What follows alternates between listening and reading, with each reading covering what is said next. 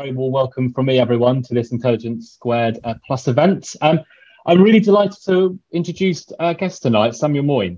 He's a professor of law and history at Yale University. He's written several books about European intellectual history and human rights, including The Last Utopia, Human Rights in History, and most recently, of course, Humane, How the United States Abandoned Peace and Reinvented War, which, of course, we'll be discussing today.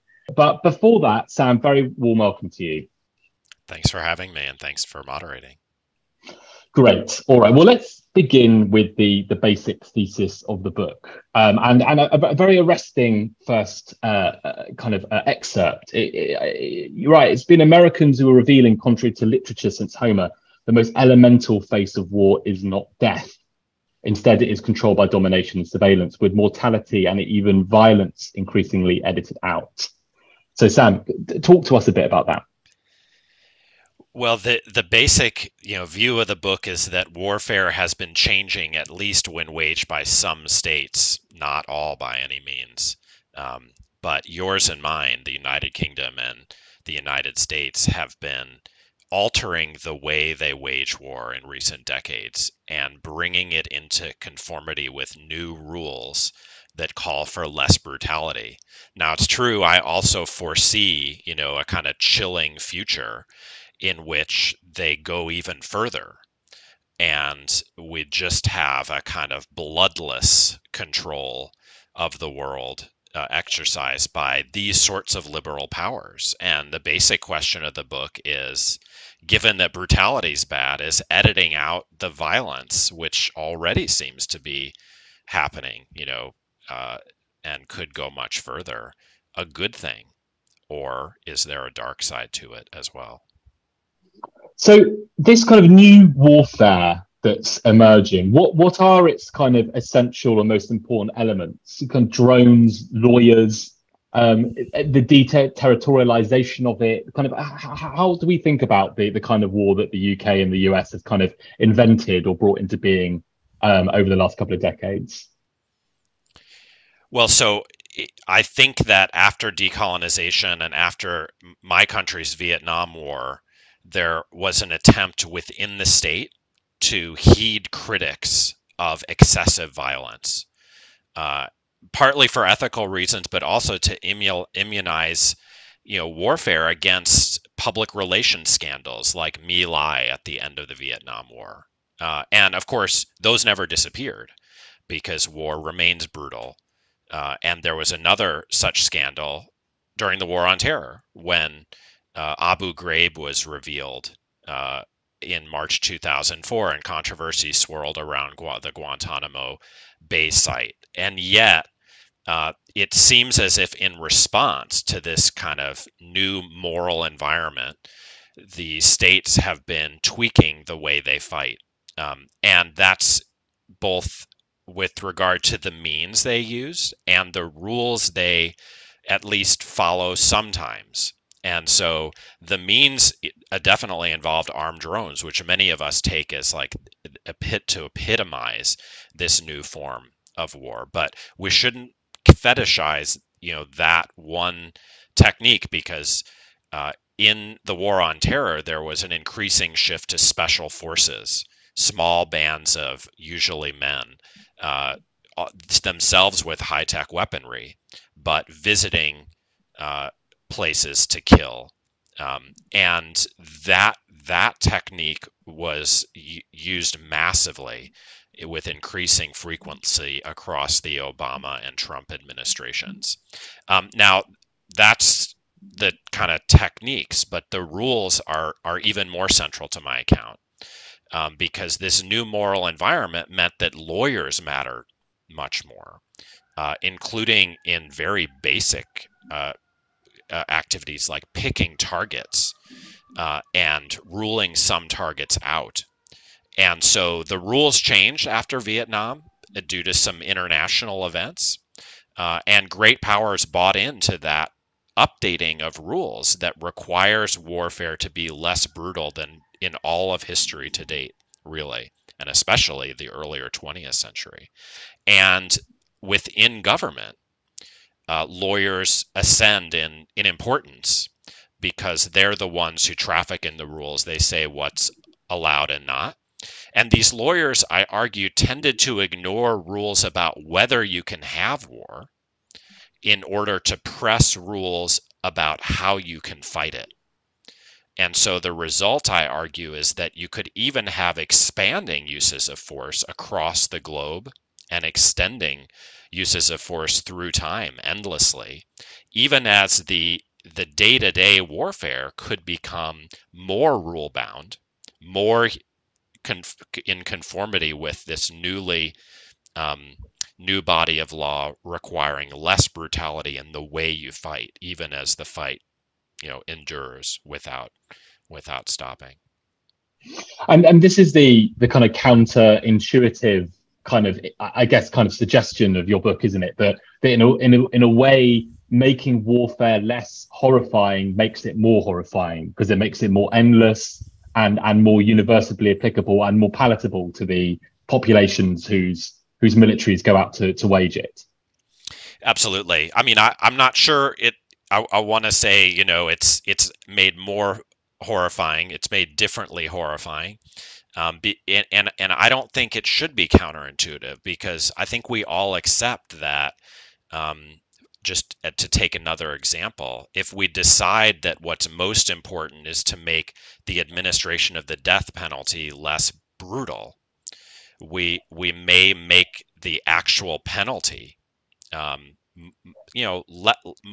less controversial, more tolerable to more people, and thus, if we want to get rid of it altogether, harder to challenge.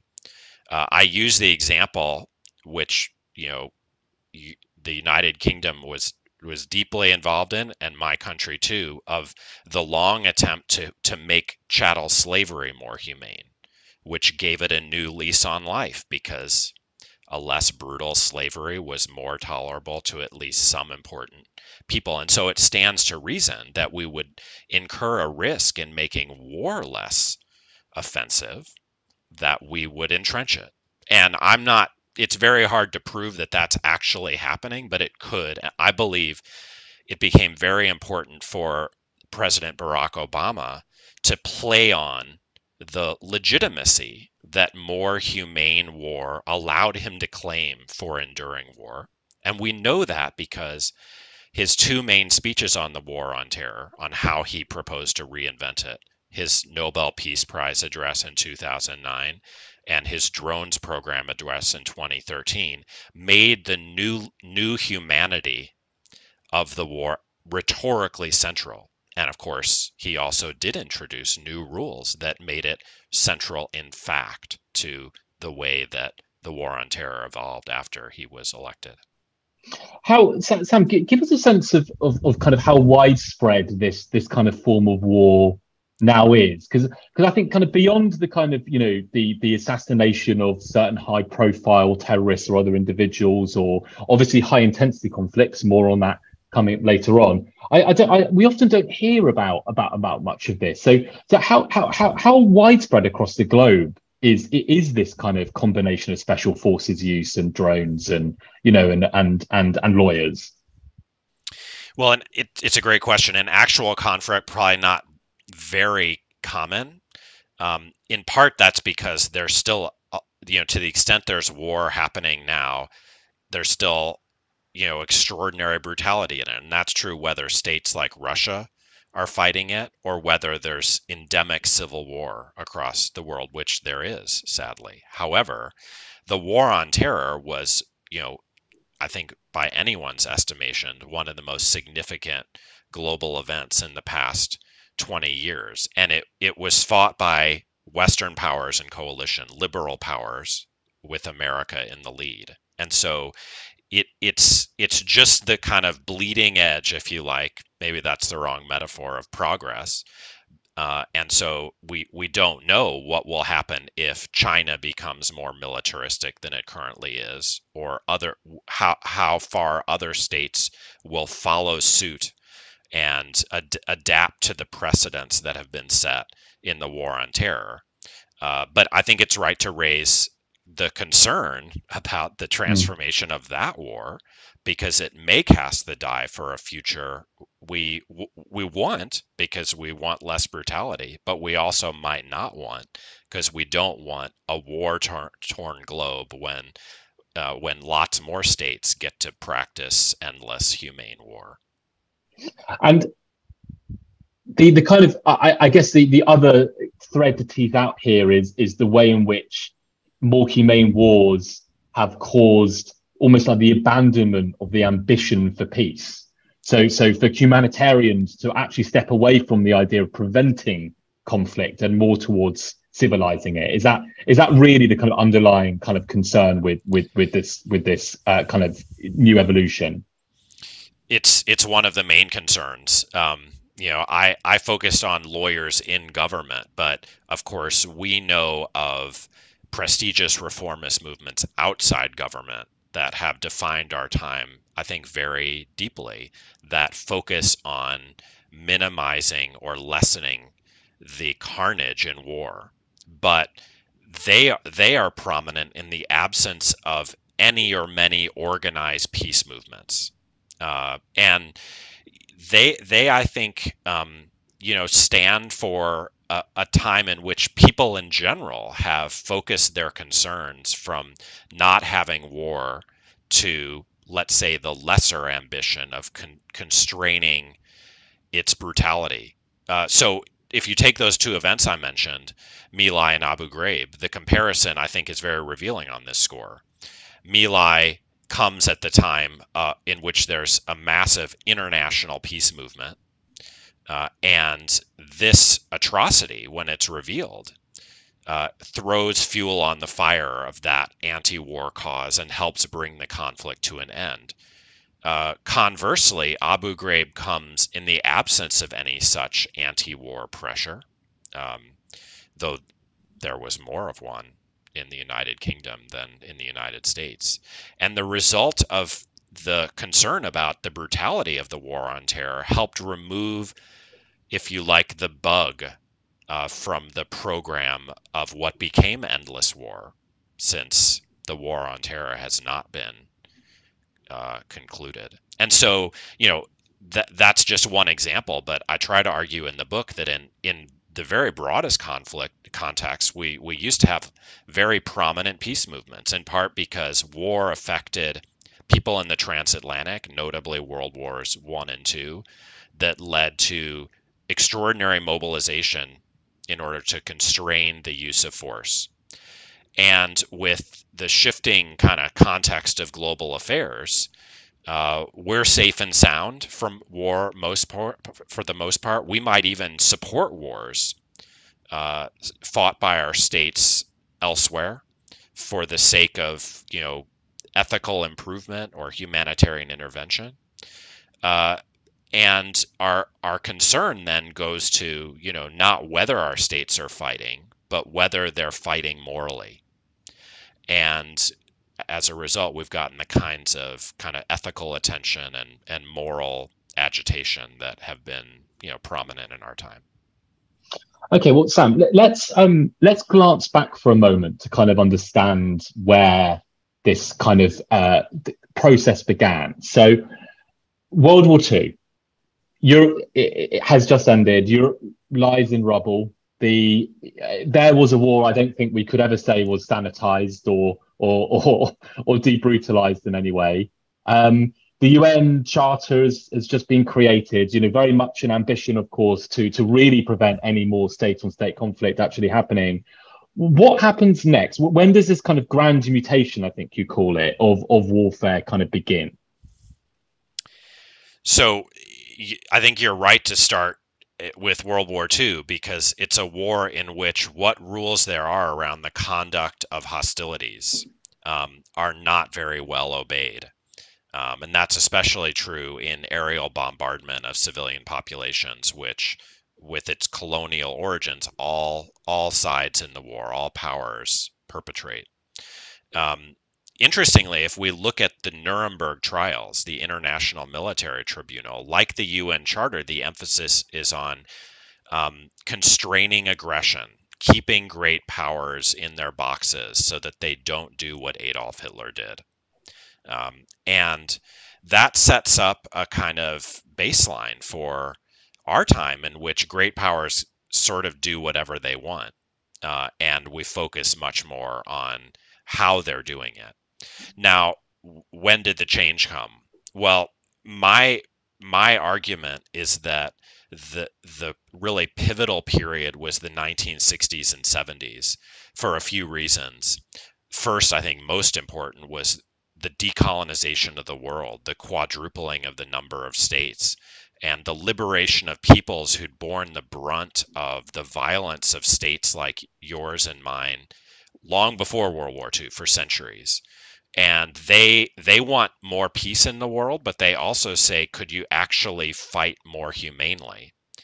And West European powers, including the United Kingdom, no longer have as many reasons to fight since they're giving up their empires. And not that they don't engage in American coalitions like in the War on Terror, but they can take a different view of war than they have before. And I think, more generally, people get concerned about civilian death for cultural reasons in the 1960s and 70s than they had been before, notably because people begin to ponder the Holocaust, which was not given much attention at the end of World War II, but was given a lot of attention retroactively in the 1960s and 70s. But for me, the main cause is in America, because that's the great power still fighting most of the wars to this day. And there you get these new humanitarians on the ruins of anti-war movements in decline, and these new humanitarians focus not on whether war is fought, but whether it's fought in conformity with the new rules that are being crafted in the 1970s, calling for not shooting at civilians, calling for limiting collateral killing of civilians, at least to some extent. And the military also, because of the public relations disaster of My Lai, resolves not to stop fighting wars, but to fight them less brutally because the public demands it. Now, I never would want to take this too far. There's a mutation, but of course, I don't think the results are humane yet. They're more humane than the kinds of wars that were fought before, notably World War II. And so this is a really pivotal period, and I think that's why what we've seen in the War on Terror in its latter parts really is kind of anticipated by these events between Vietnam and September 11th. In spite of that brief period under George W. Bush of authorizing torture and setting up Guantanamo Bay and killing lots of people after. This mutation, this evolution, where was it happening? I mean, are you talking about kind of evolutions in kind of jurisprudential thought? Are these arguments being had in the Pentagon and the corridors of power? Does this become a political issue? Is it a kind of a mosaic of lots of different things happening? And what's the concoction, Sam, of different interests at work here? Is this a kind of cynical ruse to try and make war, less kind of morally draining and damaging for the politicians that support and mount them, or is this genuinely well-meaning attempt to try and learn the lessons of Vietnam? I think it's all of the above. And I think it's a fantastic question because it forces us to, disaggregate the different kinds of people who might have been involved in it and try to fathom their reasons. And I concede it gets very complicated. I mean, if you take West Europeans, including, British citizens who have seen their state do pretty terrible, grotesque things for centuries, including at that time recently in events like in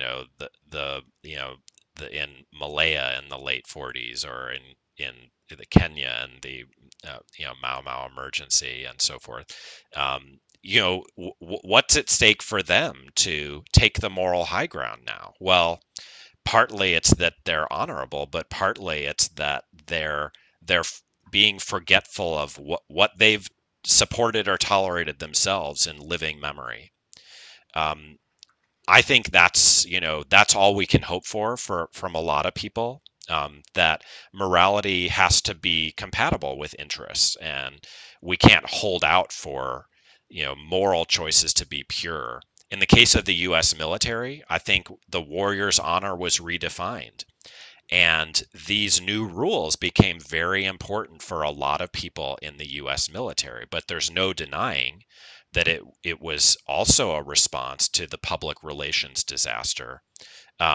So I don't think if it had just been a few lawyers, there would have been the massive change. I think ultimately we have to get into how culture changed. I mean, if you stopped at the end of World War II or even during the wars of decolonization, a lot of Westerners would not only have tolerated but supported the massive death of non-Christian and non-white peoples they'd ruled for centuries. And yet, after this period of the 60s and 70s, for some people, maybe not, everyone, but a fair number, there can be scandal around what their states do, even in what seem like necessary wars like Vietnam or the War on Terror.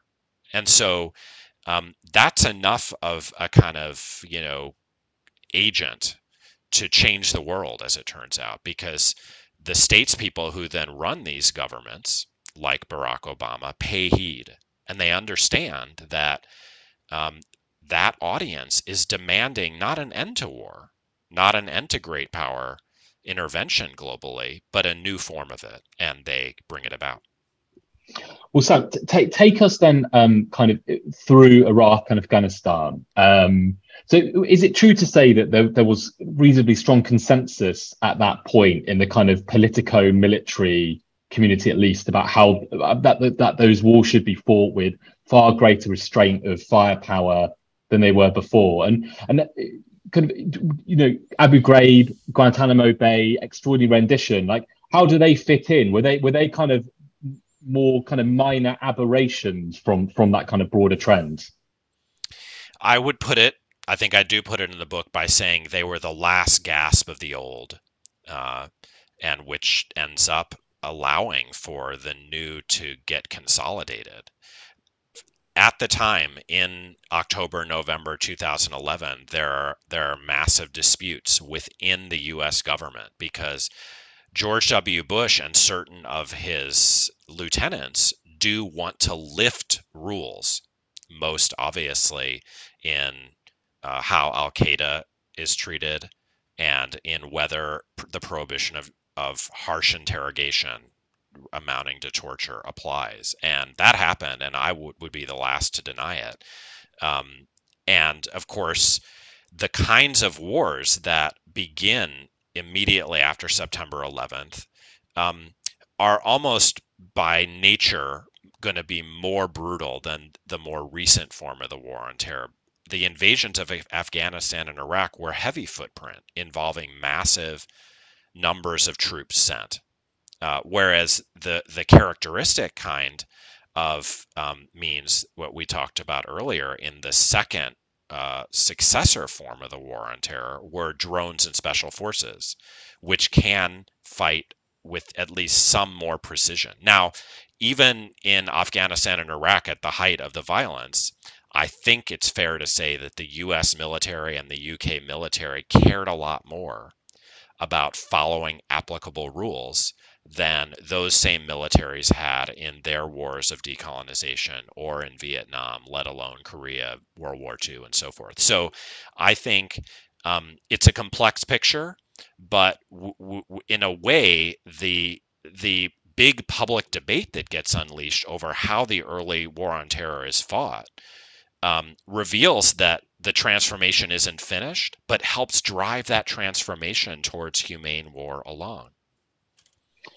Okay, well, I think my next question probably has to bring us up to the present, Sam. So, of course, since your book came out, the geostrategic landscape has completely transformed. I think in ways probably unimaginable, at least to me, Me too. from that decade ago. How do you pass out now Ukraine, Taiwan, the kind of increasing specter of really serious kind of mechanized state on state conflict already happening, of course, and possibly more in the future. Are these going to be wars fought, at least on the Western side, with a similar level of restraint? Or was that something that was almost a luxury that Western militaries could indulge in moments when they had greatly asymmetric advantage over the opposition that they were pursuing? It's another fantastic question, and I think my answer has to be who knows. But let me just foresee two possibilities. One, of course, is that to the extent great powers clash, as in the world wars, there's more latitude taken by militaries, and existential threat especially is repelled without a lot of concern about the humanity of the response. And so I definitely wouldn't claim that this new form of warfare is eternal, uh, and that there aren't conditions under which it could just become a kind of happy memory about how war could become humane before reverting to, let's call it, its original form. However, I think that at least for a while, and at least even if there's a new Cold War with China, which our countries seem to be initiating, there will be proxy war, if the old Cold War is any precedent, and early forms of potentially direct confrontation in which the rules are taken seriously because they've been entrenched in humanitarian monitoring, in military culture, in political statesmanship, as Obama's example I think makes so vivid. And it's not like those are entrenched forever, but they're real phenomena that I think will have to be eroded. And so for the moment, I would say this is something we ought to care about. Um, and again, we ought to care about it because this concern maybe has led us to care less about whether these wars keep happening, whether we could could angle for better outcomes and not having the conflicts at all, whether brutal or humane. And so, you know, the answer is I don't know. My sense is again that it'll be all of the above, that there will be some instances in which the legacy of this rise of humane warfare will last a long time, but then there will be other instances in which it's dropped under pressure. Do you think, Sam, that there are also um, kind of pressures from autocratic governments to at least try and adopt? Neither of us are military analysts, I know, but at least it seemed to me in the early weeks of the Ukraine invasion, the attempt to basically do a thunder run into Kiev was almost like the Russian military trying to do Right. their own version of shock and awe and the invasion of Iraq. Do you read it that way too? That was something they were trying to do, and they've kind of been forced back into a much bloodier, a more indiscriminate form of warfare, actually through military inability to emulate what the Americans had done before. I do. So, I mean, I think a few things are simultaneously true. One is that it's liberal powers, not illiberal ones, that tend to take these rules more seriously. And so the average war fought by Russians lately, including in Chechnya, have been far more brutal, far less, um, concerned about humane constraints than wars initiated by my country or participated in by yours. However, what I think is striking is that relative to prior wars, Russians are fighting more humanely too. Now, I don't mean to offer any consolation, let alone extenuation in saying so, because what they're doing is illegal in itself and illegal in its conduct. But there's a last point, which is that, according to the information I've seen, maybe Vladimir Putin, like Obama, gained some domestic legitimacy from claiming that his wars are less brutal than they might otherwise have been, at least in the early days of the war, partly for the reasons, that they were fighting differently than they are now, as you point out. Russian state media would say things like, we're following the rules, we're fighting humanely. And that's amazing, because it's an illiberal power, and it shows that this new moral culture is contagious in a way that you might not have expected. Thanks, Sam, and thank you everyone for your questions, which I know are pouring in, and I'll be turning to those in just a few minutes. But two final ones from me.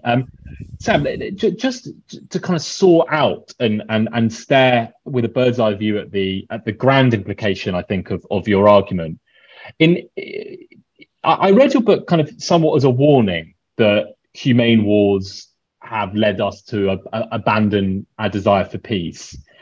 Is the converse therefore true? I mean, would it have been better for us to have kept wars really horrifying and terrible, and therefore have had less of them?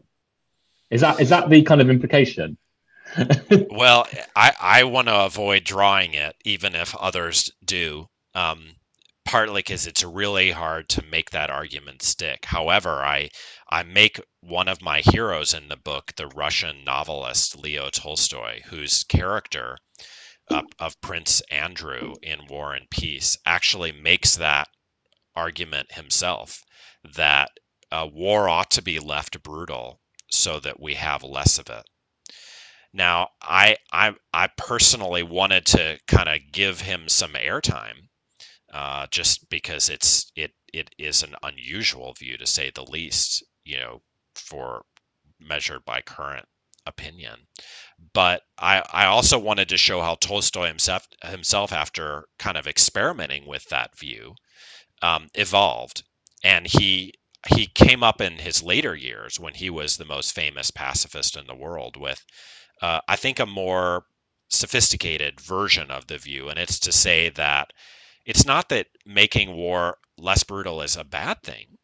It's that it courts certain risks, which includes the perpetuation of war, or the greater incidence of war. And, if that's true, and I think it could be, then it doesn't follow that we should leave war brutal, as Prince Andrew said. It follows that we should see if the risk is being incurred in any particular situation, and whether we can control or manage it. And more concretely, what it means is that we not abandon peace in the name of the humanity of our wars, as we seem to have done in the past few decades. So I would like to think that we could do both things: control force, including hold Vladimir Putin accountable for starting illegal wars, while also getting really concerned about how they're fought if we have to have the wars. And that seems to me the kind of, more persuasive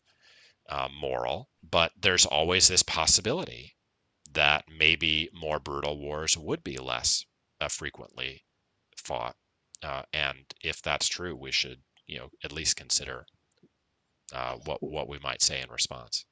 Well, Sam, you read my mind. My last question was going to be about Leo Tolstoy, a great hero of mine as well. But and maybe we'll turn to him in the questions, everyone, that you're going to ask. But last one from me then, before handing over. Let's, rather than looking to the past, look to the future instead. Future war.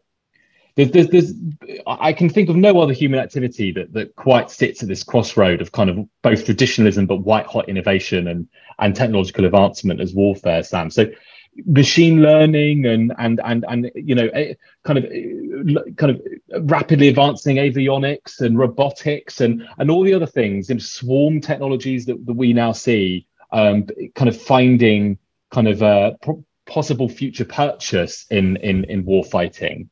What will that do to the kinds of wars that at least Western countries can electively fight? Will it become even cleaner, even more clinical, even more discriminating, and therefore even easier to do?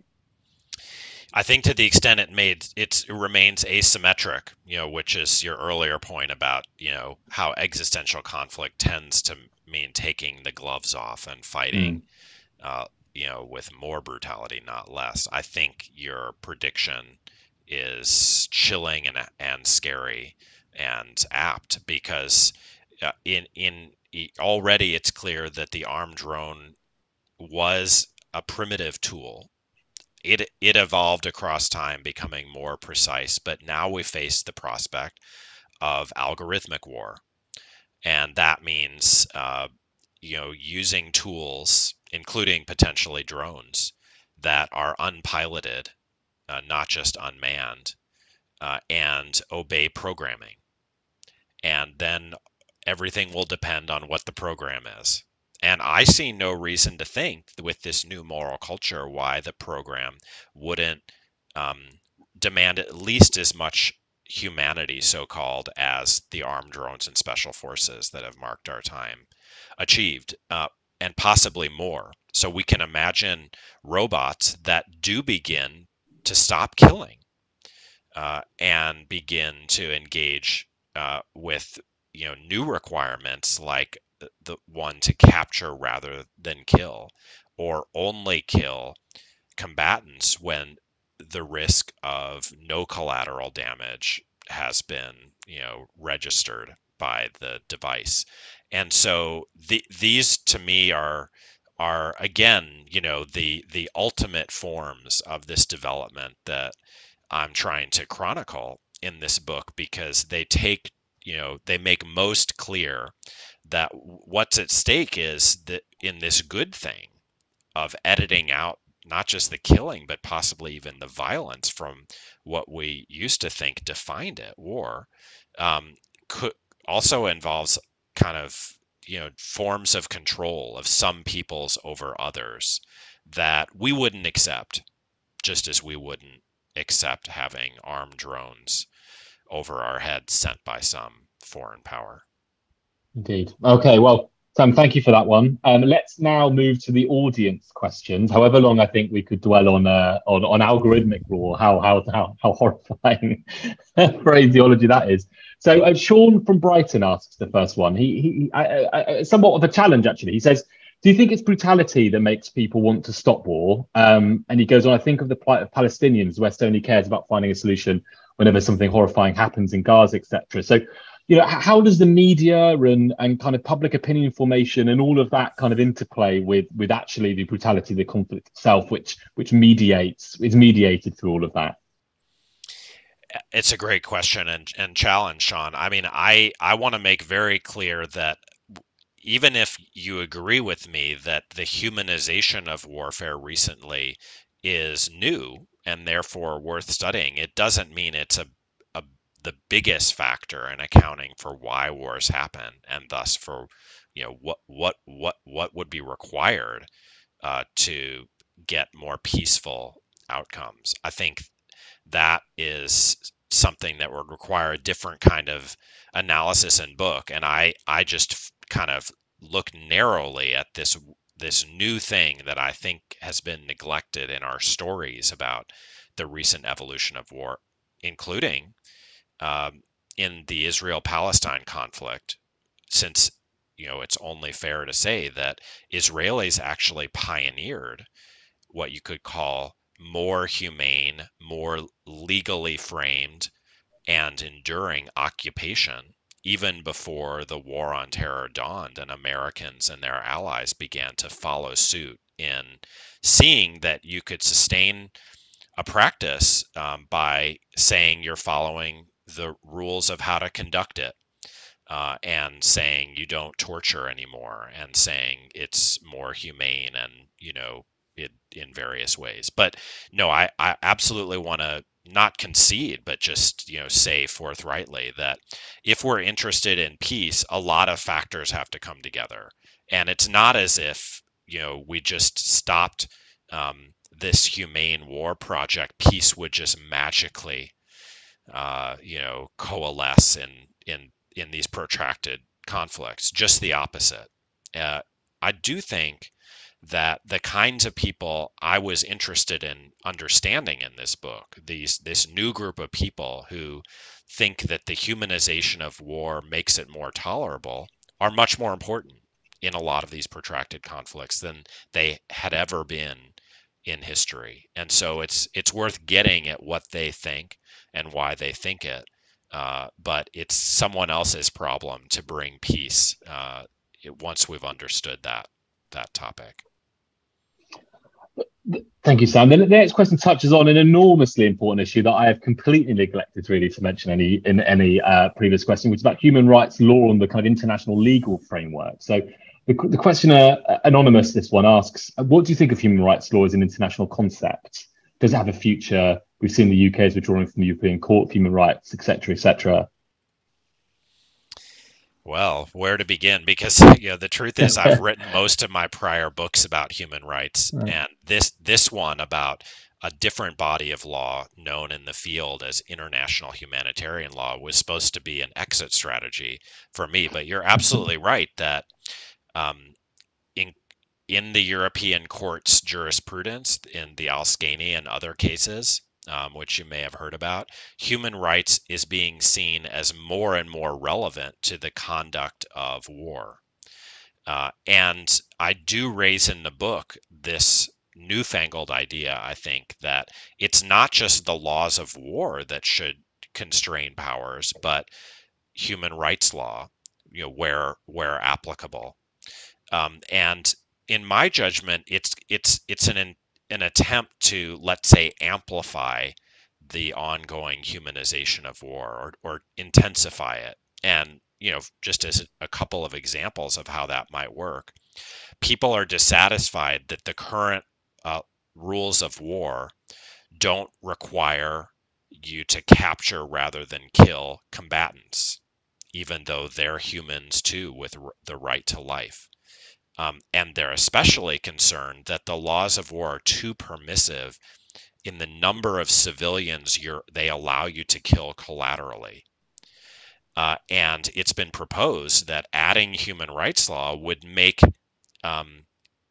it war safer for civilians than the laws of war on their own make it. And so this is a noble project, both of them, because soldiers are people, and combatants may have to die in conflict, but civilians die in excessive numbers today, and we might want to see less brutality on both fronts. But if that's true, then human rights law is, let's say, an accessory of this humanization process I'm trying to analyze. And I have the same answer that I have about human rights law that I have about the process in general.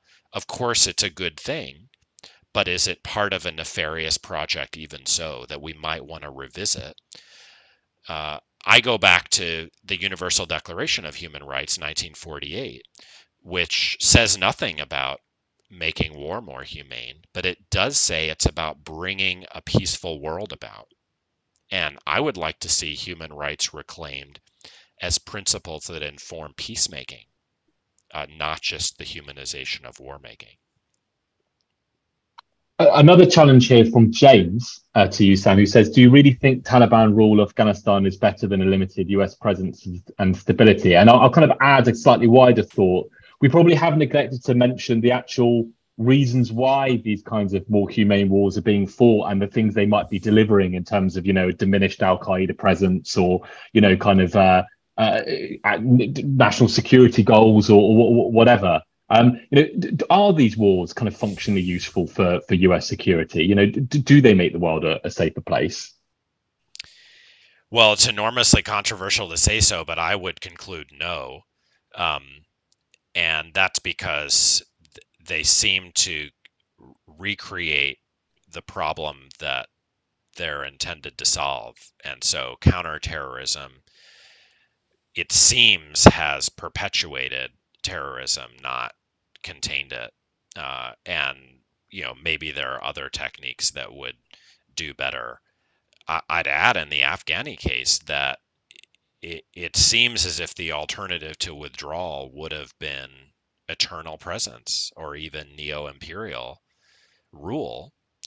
And yet we know that what accounted for the popularity of the Taliban in the provinces outside the urban areas of Afghanistan was the drone war, and the sense that the Taliban would provide better rulership than the state in power in Kabul. And I sympathize with the question because I'm not claiming that great power withdrawal from the world is, utopian, that then there's no more violence or there's not local domination and slaughter. On the contrary, it's obvious that there are both. But it does seem to me that most of the wars that my country and yours have fought lately, including in this new humane form, have set the world back. And so until we have better ways of creating a less risky globe through our military actions, and especially until we face down the hierarchy that's involved in sending our technology to police other people when we would never submit to the same, I think we should draw the conclusion that these wars should be ceased, at least, for a time. Nuclear weapons, Sam, is raised by the next question. Do they change your analysis? They ask. Obviously, the most brutal form of war, but basically the end of humanity as well. Well, that's a good case actually for Prince Andrew. And if you go back Right. to the early Cold War, people in the midst of kind of, mutually assured destruction said, read War and Peace and said, look, Prince Andrew was right. It's just that it's not brutal war, but the threat of it that will bring peace. And that's how they justified the nuclearization of the Cold War, and arms races and so forth. I've written this book in the context of a generation, you know, our time, in which, at least before Ukraine, and I think even during Ukraine, the threat of any nuclear exchange has seemed remote. Um, I think you might reach a different answer about all of these questions when it seems, present, and maybe it is, and we're just on the brink of nuclear Armageddon, and we'll realize, at least the few of us who survived, that we should have been mobilizing against it. It's worth noting that the kinds of peace movements during the Cold War that were inspired by the nuclear threat have also subsided since 1989. And so they're part of that picture I'm trying to construct, and a Mm. peace culture, I think, that I'm calling for would, include a lot more concern for nuclear weapons than we've had. But the kinds of conflicts that we've had lately and that I foresee in the future don't strike me as most likely to be nuclearized. Um, and so my focus in the book is on other kinds of war, notably changing forms of counterterrorism.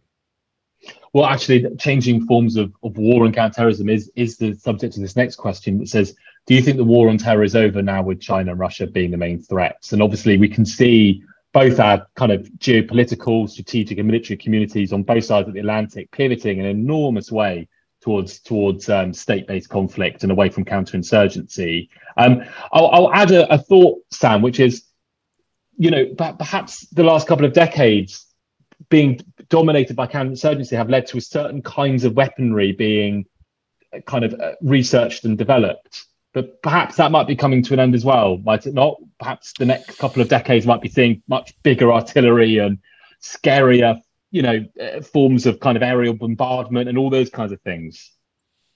That's that. I mean, that's absolutely true. I make add a couple of provisos, because I basically agree with the questioner and with your comments in the spirit of the question. First, the war on terror is not over, and the legal authority claimed to wage it by your state, mine, others, has not been relinquished. And I think the clearest evidence of that is in Joseph Biden's speech around the Afghan withdrawal, he made very clear that he reserved the right to strike in and around Afghanistan with lethal force in what he called over the horizon operations. And while it's only fair to note that he's actually curtailed the use of drones, I'm not sure what's gone on with special forces. He's used them, not just in Afghanistan, very famously in the killing of Ayman al-Zawahiri, but also in Somalia. And so my sense is that these states have now a kind of permanent counterterrorist apparatus that is useful when it's useful, and maybe the threats have subsided, but you can imagine lots of interstate war with terrorist threats intensifying, and therefore no reason to think that this permanent counterterrorist apparatus is just being mothballed. Of course, I do agree that the return of more conventional interstate war will have lots and lots of implications, and this kind of asymmetric war will seem, not marginal but less representative of the kinds of wars being fought. But then note, even there, you see that drones are used. The all of us have read the journalism around the Turkish drones and so forth. And I think there's no reason to think that, a Chinese Cold War won't have lots of proxy forms in this quote unquote periphery in which asymmetric war will be fought. What were most Cold War struggles but asymmetric counterinsurgencies that were fought in the midst of, as part of this larger, superpower conflict? And why would we think the next one wouldn't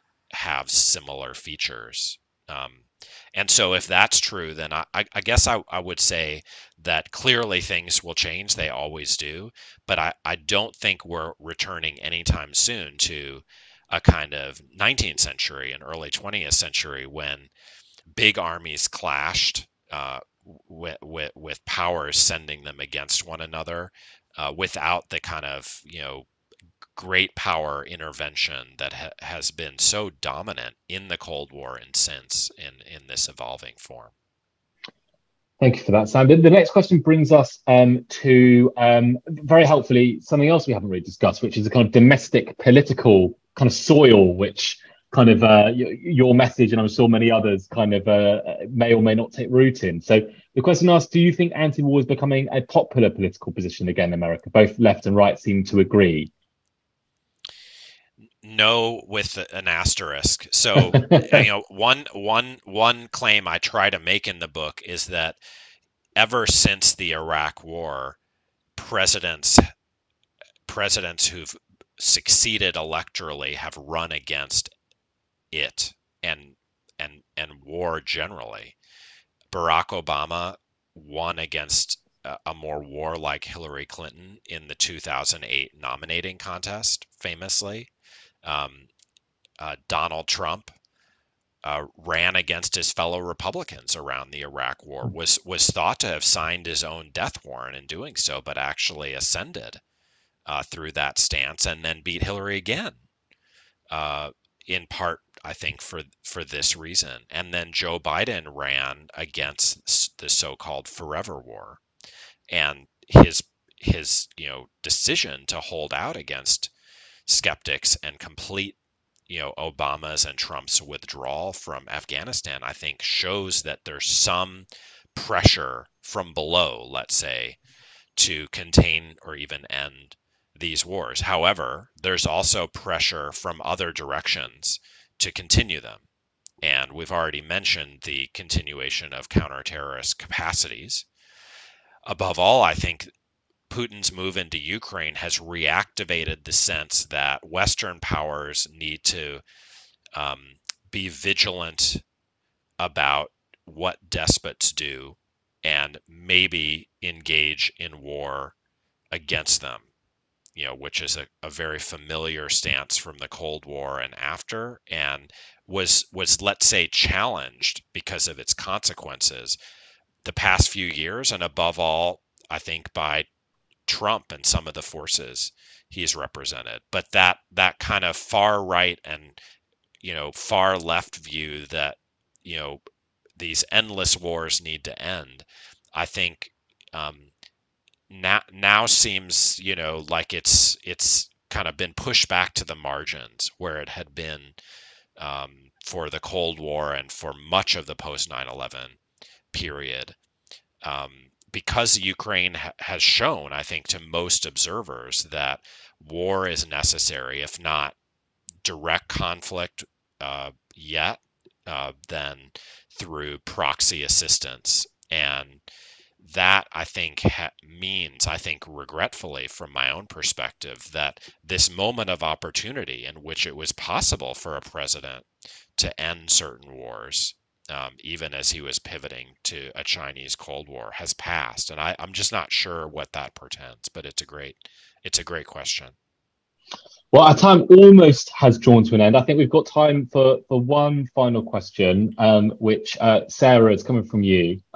Wonderfully skeptical. Can you really regulate war? Sarah asks Sam, and if so, how? And perhaps include a thought, if you might, on Ukraine and whether the kind of international legal kind of apparatus is going to trundle into action there anytime soon, either in the actual prosecution of the war or its very existence. Well, it's the ultimate question, and I think Sarah's on firm ground in posing it. I would think that I could ask, can you regulate anything? And if you think you can regulate some things, you do it through politics and law. You get a movement together and you make politicians take heed, and laws are passed. Now, that never means that they're obeyed perfectly.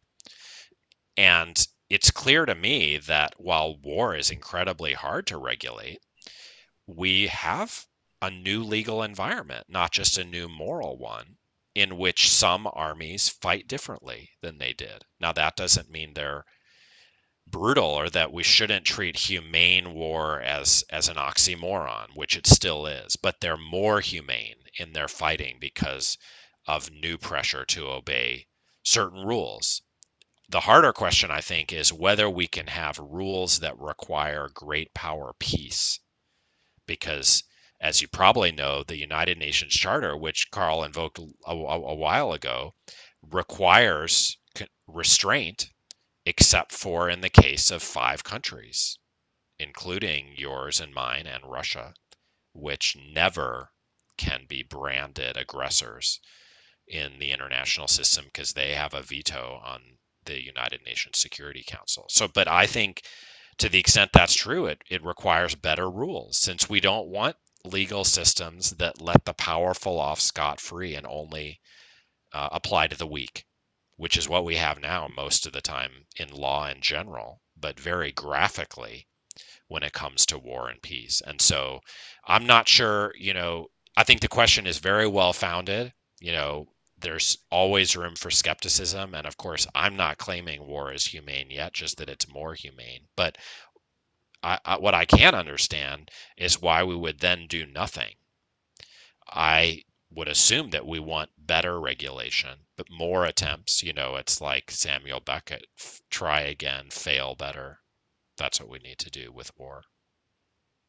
Thank you, Sam. Well, on that elemental question, we must leave it. So, Sam, thank you ever so much. Thank you to everyone for all your amazing questions. The book we've been talking about, once again, is Humane, How the United States Abandoned Peace and Reinvented War. This has been an Intelligence Squared event, of course, on Endless War. I've been Carl Miller.